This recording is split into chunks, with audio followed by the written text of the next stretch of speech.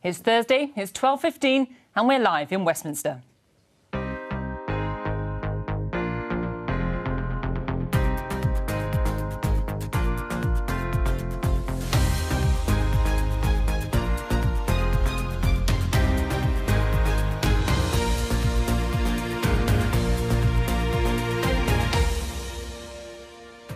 With me today, Conservative MP Matt Warman, SNP MP Stuart Hosey, Guardian columnist Polly Toynbee and Tim Stanley of the Daily Telegraph. Today, will the government do anything to tackle the cost of living? This Cabinet Minister wants planned tax rises to be scrapped. Are Tory MPs thinking what he's thinking? It's billed as the biggest change to farming in decades. Will the countryside look different in the future? Exactly a year since the storming of the Capitol in Washington, has America moved on? 4 people are cleared of criminal damage after the toppling of this statue in Bristol. A travesty of justice, or Britain coming to terms with its past? The real offence was that a statue to a mass murderer was allowed to stand for 125 years, not that that statue was toppled in the summer of 2020. People want to remove statues. There's a perfectly legitimate way to go about doing that, and that's why we live in a democracy, frankly.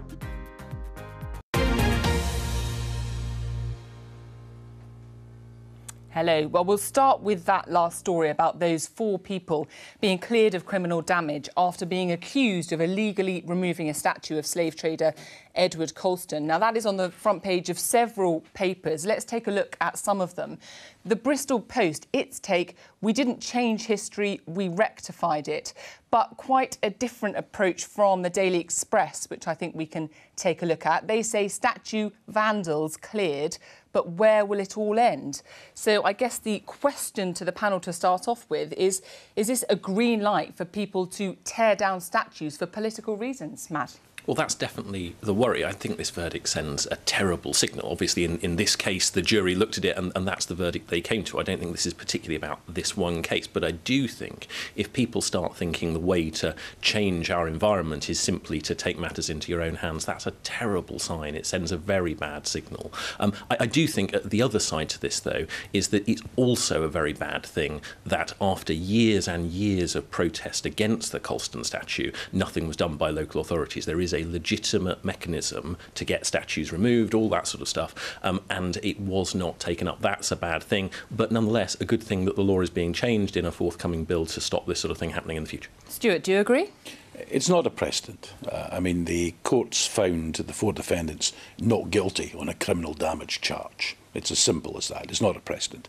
I think the fact it was a jury trial, though, tells us something, and they were found not guilty. I think what it tells us is that the public are way ahead of where certain politicians are. I mean, if someone was to turn up to a local authority today and say, I want to erect a statue to a slave trader, they'd be given very short shrift indeed. The one thing I would say is, though, given the Daily Mail and some Tory MPs are whining against this decision, I suspect the courts have got it right. Tim, what do you think was on trial here? Was it the protesters or was it the statue itself? That's the interesting thing. Was it a question about criminal damage, or was it a question about the morality of this particular toppling? Edward Colston was a horrible person. The statue was an offence to moral dignity. I would be tempted to chuck it in the river myself. But it seems to me obvious that criminal damage was carried out. And it's surprising that this verdict could come to any other conclusion. The problem is, you may well say this person was particularly bad, they deserve to be torn down. This is a moral victory that goes beyond the simple matter of property and criminal damage. But the question is, where do we stop? Some people truly believe Winston Churchill was a racist and an imperialist. So does that mean that his statues are a fair target? Does it mean that juries will treat the attempt to tear those down lightly? You could do that with other figures like Baden-Powell. So it does set a very troubling precedent. And I'm concerned, and you see this on both left and right, that when people convince themselves that their cause is morally just, and very often they're correct, They think they can go beyond the parameters of the law to get done what they want to get done. We're going to be discussing the Capitol Hill riot later on, I think. That's another example of it, of the right doing it. The left does it through protests and violent action as well. Okay. I would rather people stuck to the letter of the law and got things done and changed in a peaceful manner. Okay, Polly, is this a concerning precedent for you? Well, I think it's a great celebration of the importance of juries. We could just have judges making decisions of this kind, but in the end, if the law is an ass, if this particular case was right, the jury can step in and, as it were, overturn the law. I mean, plainly, it was criminal damage. But on this occasion, you know, it was the right thing. Bristol felt so to a large degree. It was very good that they fished the statue out again. They put it in a museum. They put a sign on it to describe both the events that led to its destruction, but also what it was all about. And it led to a huge national discussion about things that were built and made and wealth that was created by slavery. It didn't lead to a mass tearing down of statues. I mean, ages before, some idiot once daubed a Winston Churchill statue to the great delight of the likes of the Telegraph and the Express and the Mail and so on. But actually, nobody's suggesting tearing down Winston Churchill. So let's keep it in proportion.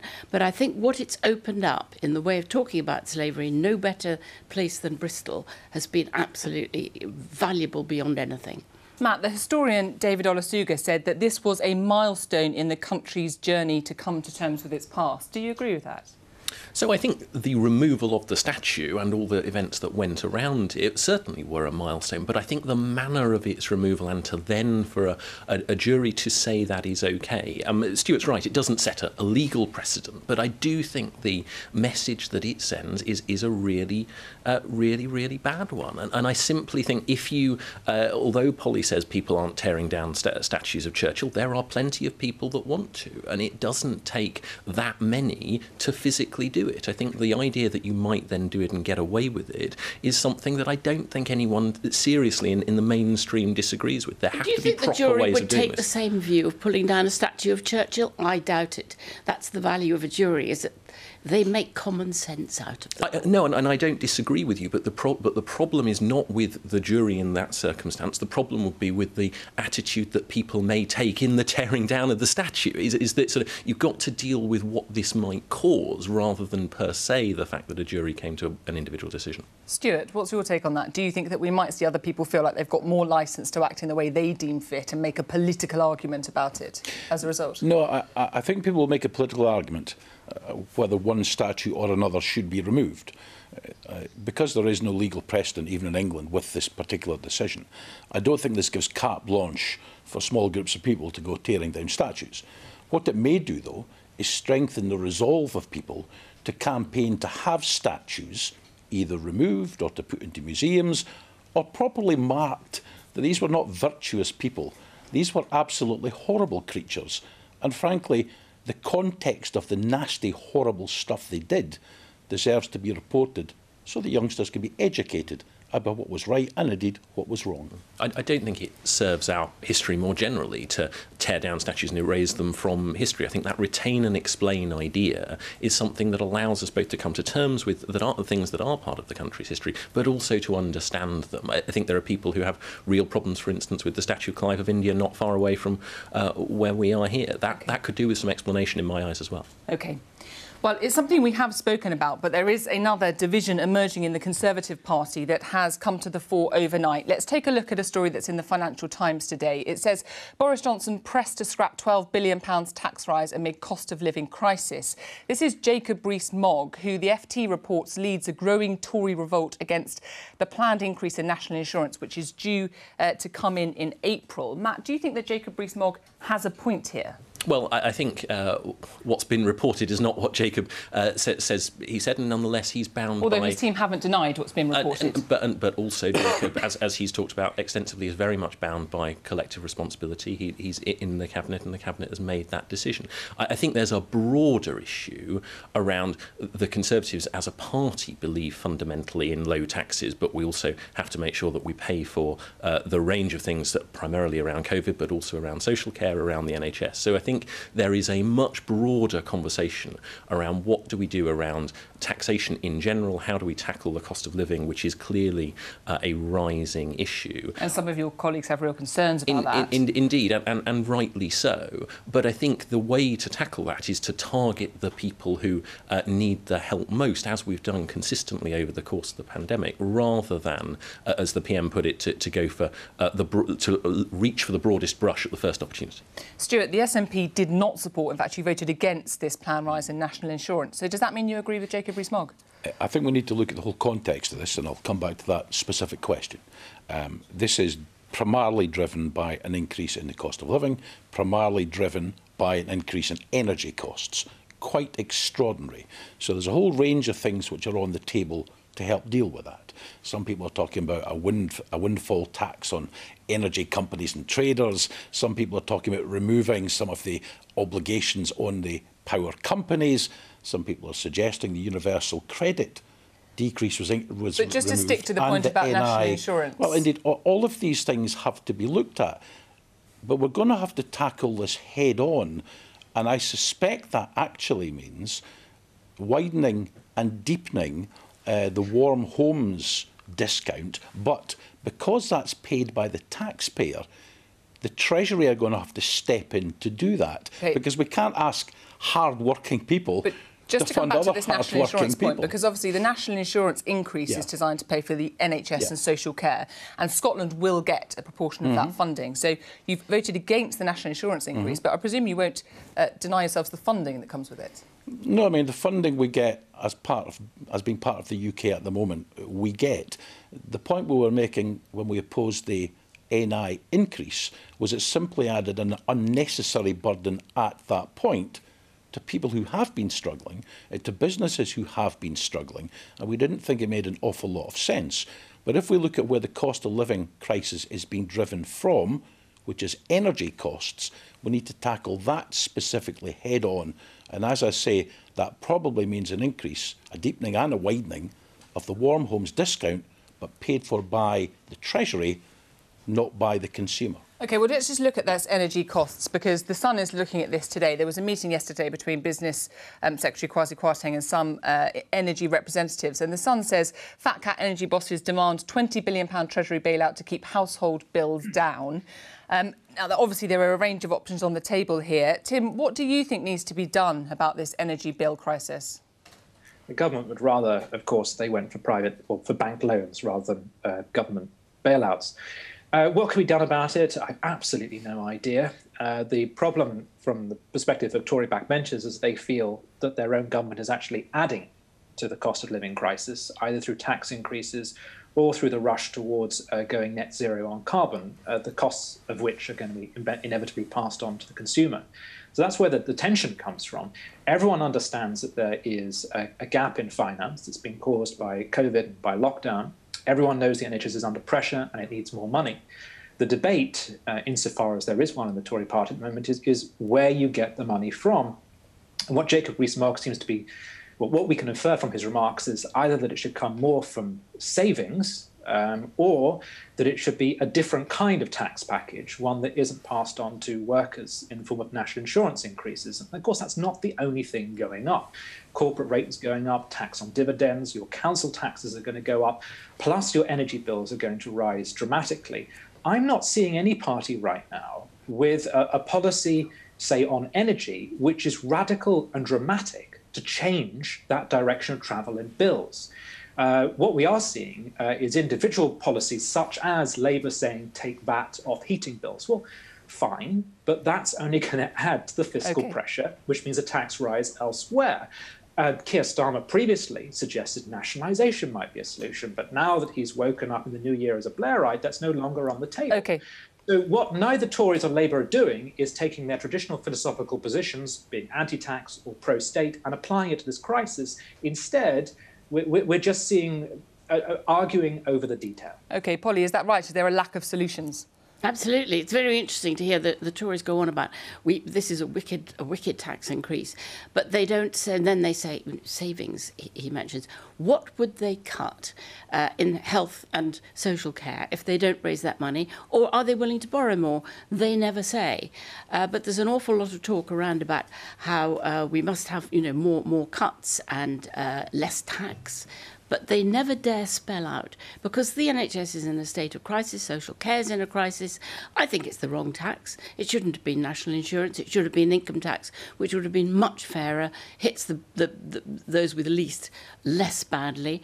Or it could have come from many wealth taxes, which, capital gains and all sorts of other things. Matt, so wrong tax, but a tax was needed. Do you agree? So I think Polly misrepresents the position slightly. The Tory position traditionally is that lower taxes stimulate growth and ultimately bring more into the exchequer. That's the fundamental premise that position is based on. And we can argue about whether that's accurate or not. Yeah, exactly. And it's about setting that tax as low as you possibly can in order to get the money in for the public services that we need. Do I think that we're getting the balance right? I voted for the national insurance package because I think it's the least bad option, if I can put it like that. But there are obviously things that have got to be done around the cost of living. They have got to be paid for. Why is it better than income tax, when income tax is fairer and hits the rich more and the poorer less? Well, I think we can argue about the umpteen different ways, but the question is, not do we just those two? Well, no, I think the point to grasp here is surely that this is something that we have settled, that it has gone through. What we've got to tackle today is how do we deal with energy price rises? How do we deal with that growing cost of living? And I do think the principle of saying to private companies that their problems can to some extent be dealt with through the market and through loans is a reasonable starting point. Stuart, Ed Davey, the Liberal Democrat leader, has raised the prospect, which you mentioned, of a windfall tax on oil and gas companies. What do you think of that? You can do that when they're profitable. You can't do that when they're not profitable or not dreadfully profitable. I think more importantly, if we go back to the budget last year, the government forecast they're going to bring in an extra $6 billion in oil and gas revenues into the Treasury over this next 3-4 years. That's the pot from which any support should come from. This is additional tax the UK government did not expect. Use that as a windfall to support families with heightened energy costs. That's the way you deal with it. Matt? Well, I don't think that sort of hypothecation is particularly necessary, but the principle that Stuart's suggesting of the government should be supporting one way or another, I do think there needs to be support from the private sector themselves, but I do think it does feel as though inevitably government is likely to need to step in to soften what are some really, really painful rises in energy prices that are outside our control. And what does that look like? Is that support for boosting existing schemes to help some of the families on the lowest incomes, or is that supporting the companies themselves? Well, I think for me it always looks like what are the levers that we've got that we can pull at the moment rather than reinventing the wheel. But I do think the key principle that it should be targeted at people who need it most is the right one, and that's what the schemes that we have at the moment do. Well, let's just have a quick look at this story from the BBC News today. Simon Jack, our business editor, says that the government's discussing fuel bill support. So that is that idea of broadening the schemes that exist for some of the families on the lowest incomes. Polly, is that enough, do you think? I think they're a bit messy, those schemes. Really what you need is to increase universal credit. I mean, Labour introduced the tax credits. It's turned into universal credit, which is at least a reasonable mechanism by which you can reach as many people as you want, as high up the scale as you want, quite easily. It's already there, ready to go. You can press the button tomorrow if you want. If you want to give people money to cope with their bills, the machinery is there. Don't bother with these other little bits. Give them back the £20 that was taken away in the first place, and then some more for the energy, and let it go a bit further up the scale. Tim, there was quite a push in the Conservative Party to reinstate that universal credit uplift, wasn't there? There was, that's correct. I just keep coming back to, so how in the long run do we pay for any of this? And we still have to find the money from somewhere. The problem is all the opposition parties are just coming up with ideas that will cost more money, that will require taxation from some other area. Jacob Rees-Mogg has suggested there might be some savings. I actually agree with Polly. I think it's very unclear what those savings would be, and often when you cut down into it, you just find it involves sacking a few civil servants. I'm not sure how we dig ourselves out of this hole. As Matt suggested, the traditional Tory approach is a supply-side one. Well, we dig ourselves out. It sounds counterintuitive, but we dig ourselves out by actually cutting taxes so that you grow the economy, and that brings in more money. But I don't see anyone within government making that argument. This Treasury is a high-spend, high-tax Treasury, which, by the way, historically does not bode well for the Conservatives. The last time they tried this was in the early 90s, and it destroyed their reputation, and it helped New Labour to win the 1997 election. It actually helped Labour to triangulate its way around the Conservatives and present itself as a lower tax party. So this is not politically, in the long run, a good look for the Conservatives. They got away with it for a short while because the country understood the price and the cost of COVID and the lockdown. But this is the year that we pay for it, and I think that's going to be felt politically. OK, well, you do mention COVID, and I do want to talk about COVID because, of course, we know we are still in the throes of the pandemic. But let's have a look at the front page of the Daily Mail, which has this headline: "We have lift off Britain." It's talking about foreign travel testing rules being relaxed. So it's a pretty optimistic take. So the question surely is, are you optimistic or pessimistic about where we are in the pandemic, Stuart? I want to be optimistic, but the numbers in terms of cases are incredibly high. The numbers in hospital are incredibly high.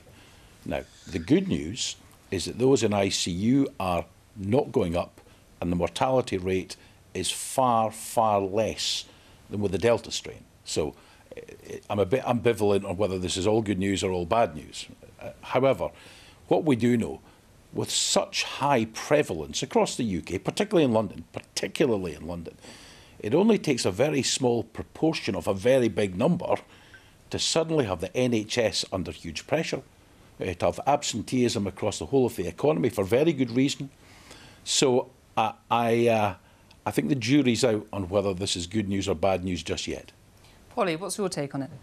Well, it looks like moderately good news. I mean, the NHS was already running at a sort of maximum level before the pandemic. It has kind of coped, but it copes by building up longer and longer waiting lists of people often in considerable pain. That's its release. I mean, it is overwhelmed. Has been overwhelmed for quite a while. We hope that this is not going to be worse. We've got higher rates than we've ever had in the last few days. We hope it's not going to be worse. But he took a huge risk. I mean, when somebody takes a risk like that, it's like saying, a kid who runs across the M1 with their eyes shut, arrives the other side alive. Do you congratulate them, or do you say you were out of your mind? I mean, he did not listen to the scientists. He may get away with it. Let's hope he does. Matt? I don't think that's fair. I think what we now know is an awful lot more about the virus. As Stuart said, we've seen some much better numbers. And we also know that we have that wall of defence through the vaccine. We do have far fewer people ending up in hospital, far fewer people ending up seriously ill. So it was a decision that was taken in the knowledge of all the hugely negative things that go with lockdowns and the changing nature of the virus. It's a balanced decision, and I think it is all these things are calculated risks, but I do think it's a legitimate calculation. My worry, if I'm honest, is more around levels of absenteeism in the NHS in particular, for, as Stuart says, good reasons. But this is a health service that has coped heroically over the last 2 years. We've got a lot of people who are incredibly tired, and I think trying to do everything we can to relieve that pressure on the health service is the right thing, and that's why things like the catch-up fund from the social care levy are so important. Stuart, Scotland obviously took a different approach to England when it came to the Omicron variant and the restrictions that were put in place. What evidence have you got to show that that's made any difference to where Scotland's at now compared to England? Well, the ONS numbers that came out in the last day or two show that the prevalence in Scotland is markedly lower. Well, prevalence. Yesterday's figures from the ONS show 1 in 15 people tested positive for COVID in England, whilst there were 1 in 20 in Scotland. So lower, but not a massive difference there. Well, that's a 33% difference, 15 and then 20.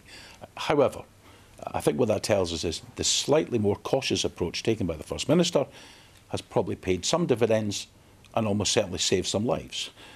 But of course, she's got to balance the needs of the NHS, the needs of public health, and the needs of the economy more generally.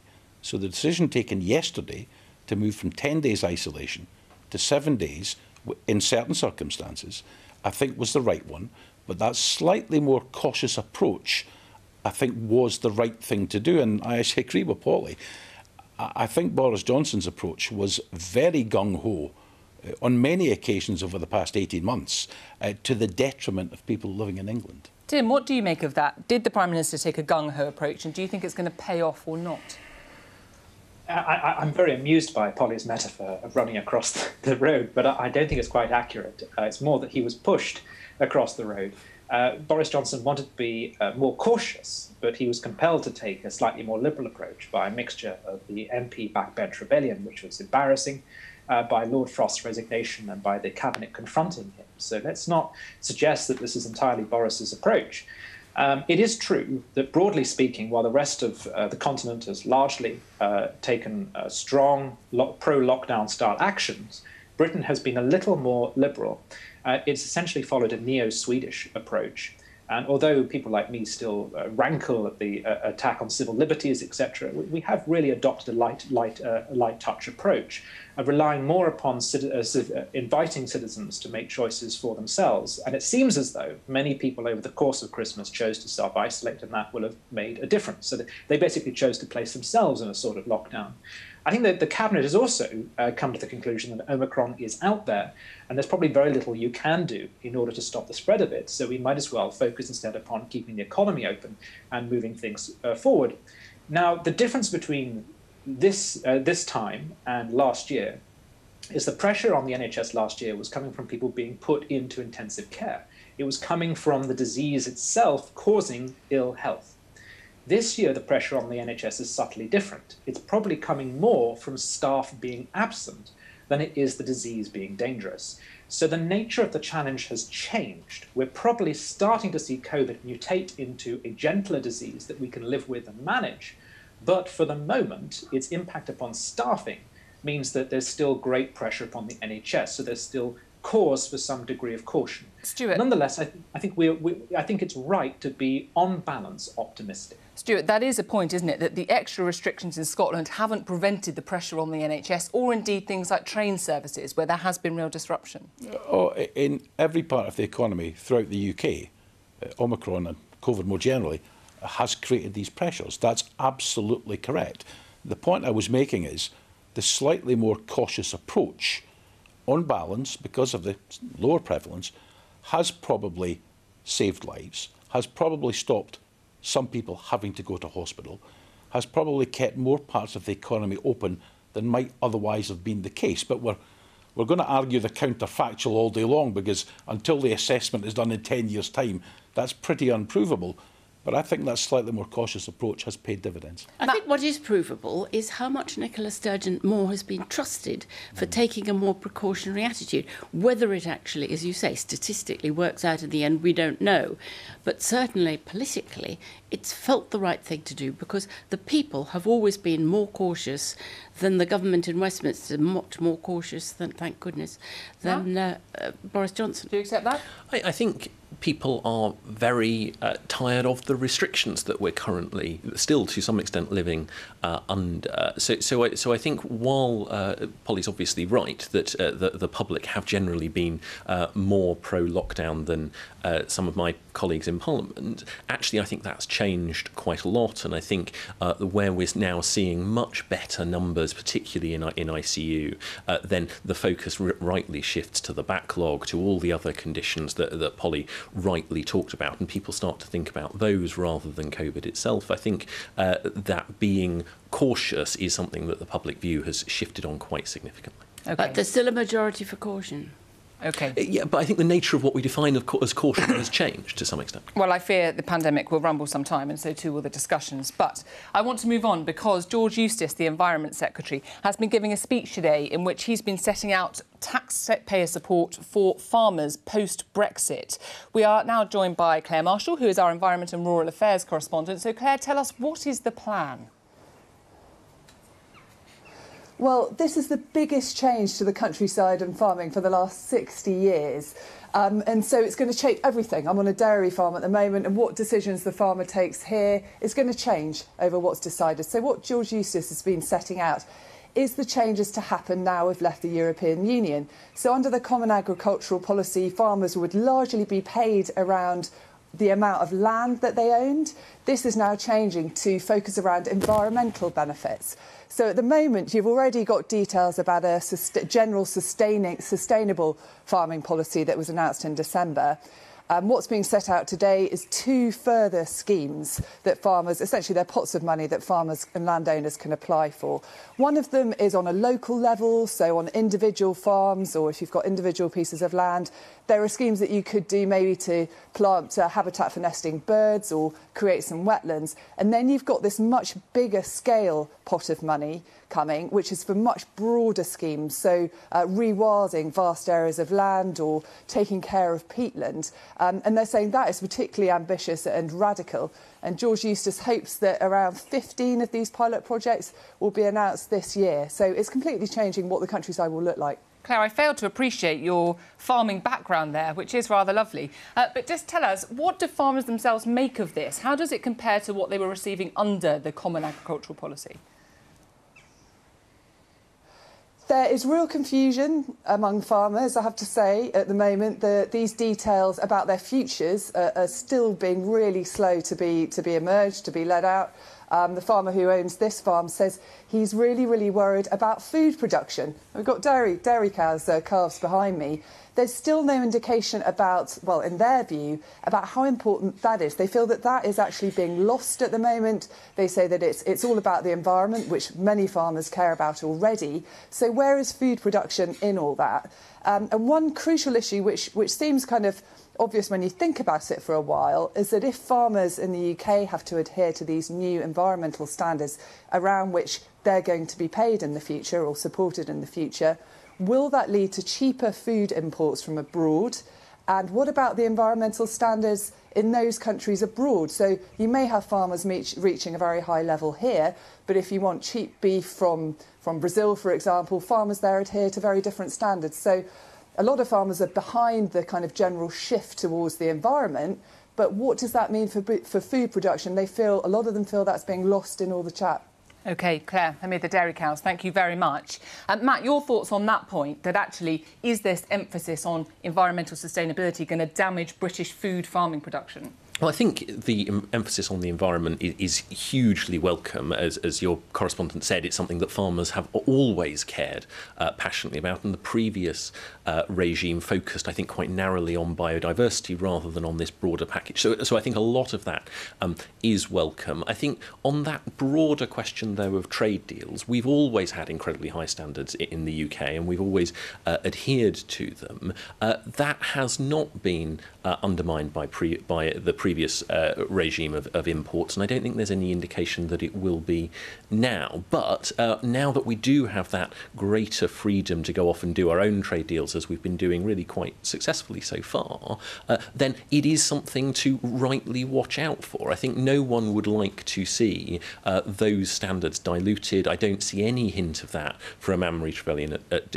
international trade, for instance, and so I think it is an important concern. The devil is in the detail, but there will be more of that emerging in due course. On this shift, though, towards this emphasis on farmers getting funding because of the environmentally sustainable methods of farming or change of land use, what are farmers in your constituency telling you about what that means for what they're able to produce on their farms and how economically viable British farming will be as a consequence? Well, so mine's a big agricultural area, but it is very much sort of large-scale industrial farming. What they're saying to me, insofar as they've been able to digest this so far, is broadly, genuinely, that it's good news. And I know there's a bit of he would say that, wouldn't he, in that, but genuinely that focus on being able to put, for instance, more trees and hedgerows, that sort of stuff, which might sound relatively trivial, but done at large scale makes a big difference.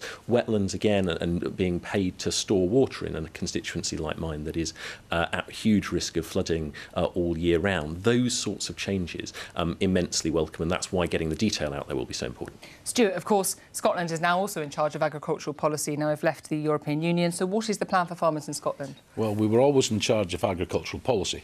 It's just that the CAP and some of this other land use funding came direct from Europe, and the Scottish Government dispersed it. And you have to abide by European rules. Oh, indeed, distributed. Indeed. And the rest of the UK did likewise.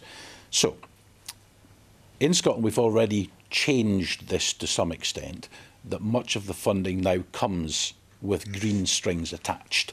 It sounded quite similar to what George Eustace was saying in the package, but let's just see what the detail is, because the criticism I've picked up is that every single commentator speaking about this had said, we haven't seen any of the detail.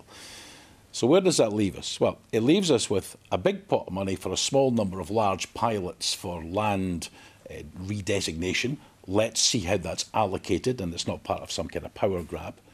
We've another pot of money for a larger number of small-scale environmental improvements. I think that might be very welcome, but again, let's see what the detail says. But the bit about food production and food quality, and this is where I have to disagree profoundly, in every one of the trade deals in the last Parliament that came before Parliament, we and all the opposition parties made a determined pitch to ensure food production standards for imported food were on a par with those in the UK. And the Tories rejected that at every single turn. So I think farmers are absolutely right to be concerned that they could be undermined with food imports with much lower food production standards, and I worry dreadfully about that. Man? So I think I'd make the same argument that was made in Parliament at the time, which is, of course, it's right to be worried about this stuff. Putting it in on the face of the bill, on the face of a trade deal, in the way that it has been attempted, I simply don't think is the right mechanism to go about it. So what mechanism would you do to protect farmers here from being unfairly competed against by food imports with lower quality production standards? What mechanism would you use? Well, I think the point more broadly is that the economy of moving food around the world, we've seen New Zealand lamb, for instance, has not squeezed out all lamb production in the UK, and that's been here for a very long time. So I think it's about saying some of this stuff is sensible. So complacent in terms of the New Deal.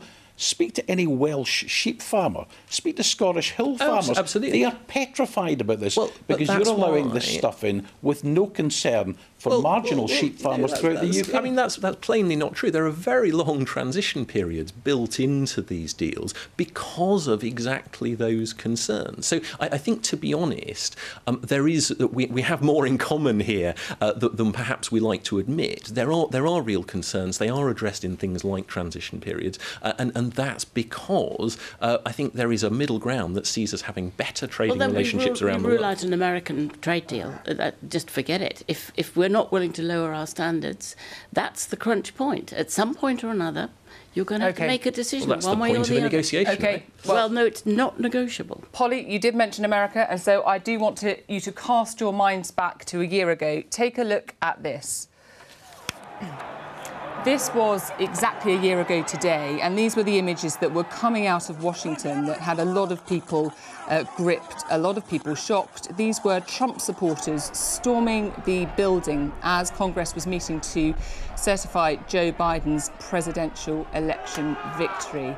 Now, our correspondent Gabriel Gatehouse, who works for BBC Newsnight, has been putting together a podcast on this, where he's been looking at some of the origins, what led up to that. Gabriel, thank you so much for joining us. Hi. Just tell us a little bit about your take on it. Well, so I got into this because when January the 6th happened, I was back here in London. I'd been covering the election in the US in November, but I was back here in London. I was watching the TV, those pictures you just showed of the mob storming the Capitol building, and suddenly I saw someone I recognised. It was that guy with horns on his head, draped in furs, bare-chested tattoos, his face painted. And I thought, my God, I met that guy 2 months previously in Arizona, just in the aftermath of the election. And the story that he told me then was one that was, frankly, so implausible, so weird, that I decided this is too weird to put in a news report. So I chatted to him. I didn't film an interview with him because the story he told was essentially the story of this conspiracy theory called QAnon, which was part of what drove those protesters into the Capitol. It wasn't the only factor, but it was part of it. And that theory, completely unfounded, is that a cabal of Satan-worshipping paedophiles was involved in a plot to unseat Donald Trump, and that they had essentially stolen the election. Now, I tried to trace the origins of this conspiracy theory. Where did it come from? How did it get into this guy's head? Gabriel, just tell us, where are we now compared to where we were a year ago, do you think? Well, in terms of QAnon, Q, this mysterious poster who was posting about all this stuff, has disappeared, but the ideas that they implanted in the American psyche are still very much alive. So if you look at recent polling, I think around a third of all Americans believe that the election was stolen or illegitimate, or that the American electoral system is somehow flawed to the extent that they can't trust the outcomes of elections. And that really is the fundamentally dangerous thing here, because if you lose an election, you disagree with your opponents, you lose an election, you think, okay, I'll campaign differently or harder and maybe I'll win next time. But if you believe that your opponents are evil and that they are fiddling the system to keep you out of power, then people start looking at other options. And I think the fear is that because a certain wing of the Republican Party and Trump's supporters, who are still very strong, are still pushing this idea that the election was stolen, that the genie, in a sense, is out of the bottle, and that you will get these claims of a stolen election every time you have an election. OK, Gabriel, thank you. Polly, I want to get your thoughts on this, because the Joe Biden presidency was meant to be a bit of a reset after Donald Trump. Do you think that's happened? Well, it's very hard, because the American Constitution makes it almost impossible for any president to get anything through at all. So, you know, it's been very narrow in the houses, and he hasn't been able to get as many of his policies through, but he's got a very big reform package through. I think what's alarming is that the number of serious American commentators you hear now actually thinking that they're on the verge of civil war for the reasons that Gabriel spelt out. And I think that's terrifying. It wouldn't be exactly like the last civil war, because it's not geographical, it's dotted all over the country. But that violence, you know, if a third of people think the democracy doesn't work and are willing to resort to violence, I think we may be in for episodes of appalling terrorism and from the far right, and very, very difficult to cope with. Tim, what are your thoughts? There were, of course, also riots in the run-up to the Capitol Hill attack, which you could characterize as being from the far left. I'd say that political violence is a part of the American political fabric. You think all the way back to the Whiskey Rebellion, or Nat Turner, or John Brown's raid on Harper Ferry. Conspiracy thinking is part of the American fabric. Conspiracies around who killed JFK, or fluoride in the water, or McCarthyism. Distrust of the state is part of the American fabric. And so sadly, I see the Capitol Hill attack really as a culmination of things, as a symptom of a number of different factors, which you can find on left and right, which are tragically part of the American character. And of course, yep, there has been a civil war before. Would there be one again? I don't know. I don't think it would have the same character as before. Okay. But it works to the advantage of, no, I didn't have much time before. It works to the advantage of both left and right, unfortunately, to play up political tensions. I'm sorry, we're very up against it. I just want to get a quick thoughts from Stuart. Trump has actually been strengthened as opposed to weakened by what happened, it seems. I'm not sure that's true.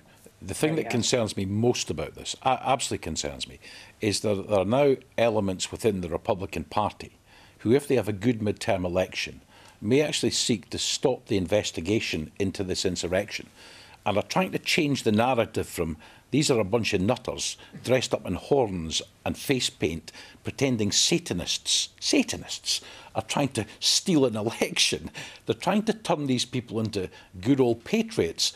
This is madness. Let the investigation run its course, and let the judges and the courts put these people in the jail. Very brief word, Matt, please. I'd simply say they were horrific scenes, but in some ways the most horrific part of it is seeing mainstream figures egging people on. That's what can't be acceptable. OK, briefly want to show you this. Tweet this afternoon, we're expecting exchange of letters about the Downing Street flat refurbishment between Lord Guy and Boris Johnson, so keep your eyes peeled. But that is all from us today. Tomorrow at 12:15 we'll be back with Politics UK, and Politics Live will be back on Monday.